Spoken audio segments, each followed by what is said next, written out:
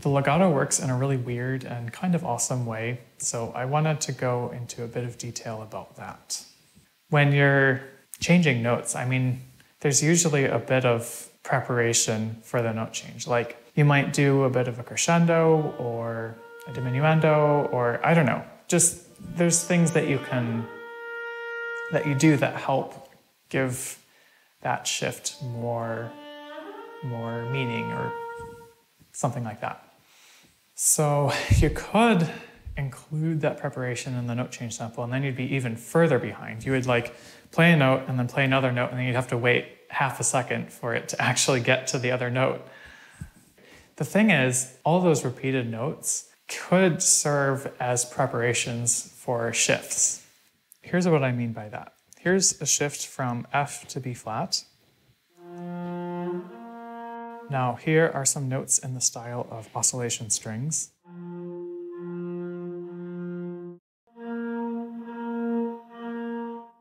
Listening to them side by side, you can hear how the shifts and the repeated notes really fit together like a glove. When you crossfade them, it almost sounds like one recording.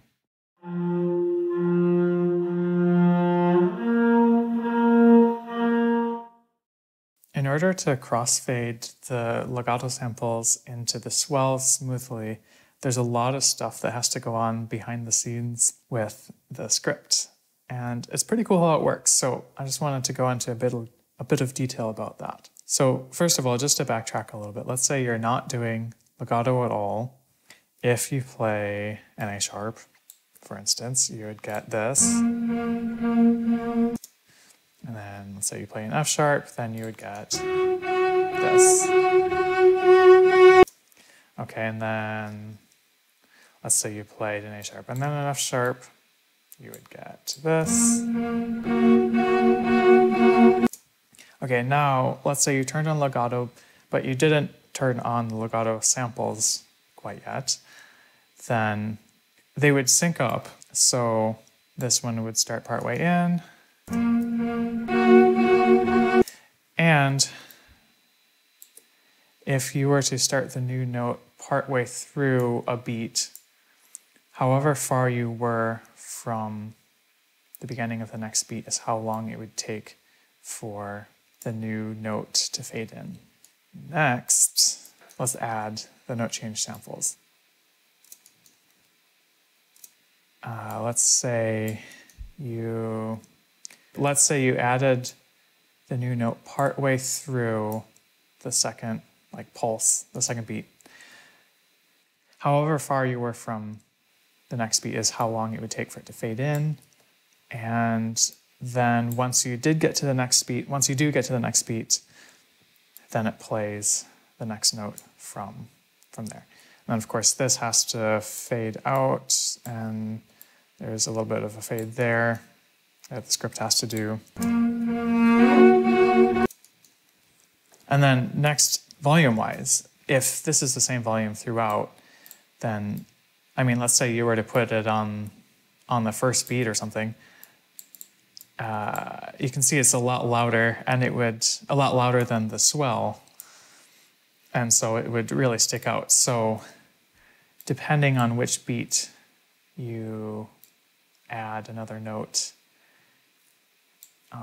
this will be louder or softer. So like here, it'll be like this, and then each beat, it'll get a little bit louder. And then once it gets to the middle of the swell, it'll start using the loud legato samples. Okay, so Oscillation Strings is figuring out all that stuff with the crossfades. The next question is, how does it figure out which legato samples to play? Let's say you've played a chord, and then you add a note to it. So you see it shifted up from the D to the F, and that's because the F is closer to the D. And if you made this an F sharp, then it'll shift down from the A. So in this case, whichever note it's closer to, it'll shift to, which means that if you went like this, and they kind of go inwards. Now, the thing is, if you add a note that's above the already played notes, then, well, this one is closer to this one, so it should shift down from there. But at the same time, it would be kind of nice if this went here and then this went here. Because otherwise, if the A is diverging downwards to here and up to there, and then the D isn't going anywhere, it just doesn't sound quite as good.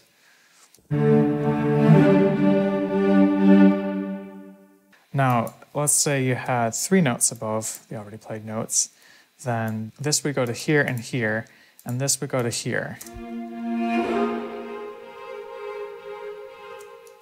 And now, again, if you had a note in between the notes, in between the already played notes, this would go here, and then this would go to all 3 of these.